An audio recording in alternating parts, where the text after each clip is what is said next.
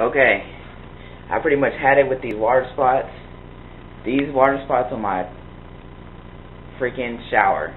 I've had them on here for about, I want to say 5 years. I never clean it. I have a squeegee, but I never use it. These water spots are real bad. I don't know if you can see them, but I mean, you can still see through the shower, but I can notice water spots real bad up close. I don't know if I can zoom in on it, you can tell, but you can kind of see. But anyway, I'm doing a test right here. I've got all these chemicals laid over here. In this spray bottle, I've got white vinegar, a little Windex bottle. I've been reading up, and it's been saying that stovetop cleaner. So this is stainless steel magic. It's for stainless steel countertops. Then we've got stainless steel polish and kitchen bath foaming cleaner. And then we've got the CLR. And then we've got Pledge. Well, it's Favor. It's like a knockoff of Pledge. Pledge. It's a lemon. Look what I got. Barkeeper's friend. I've got the steel wool and then the pad and rubber gloves. Of course, you gotta have those. Okay, now we're gonna take a look.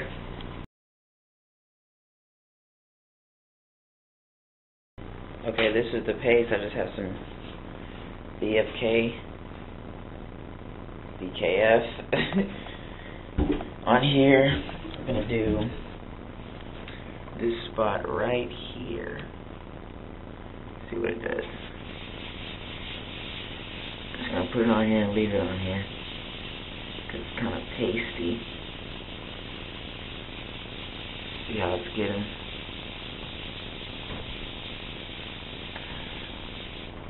Gonna leave it on here. It looks pretty bad right here. We're just gonna go ahead and all the way.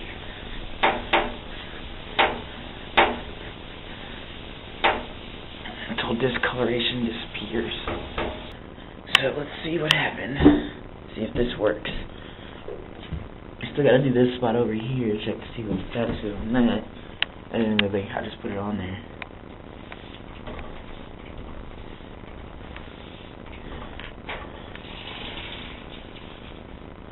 Well,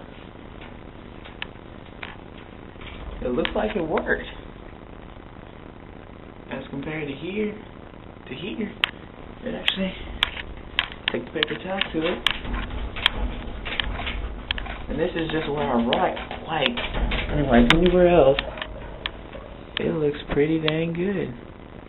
There's still some spots, but I still gotta do the second application, but it looks a lot better.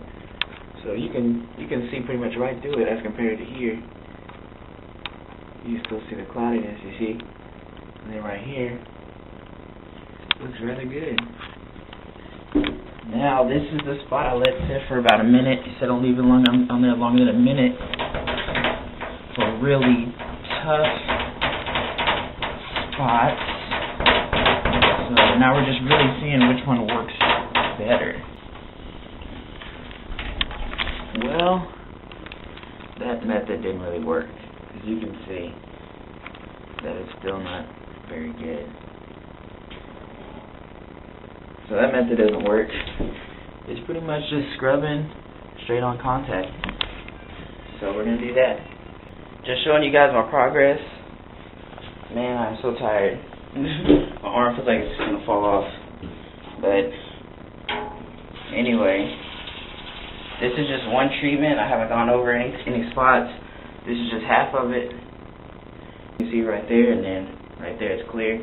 Right there is the other side. Right there is this side. And it's real smooth.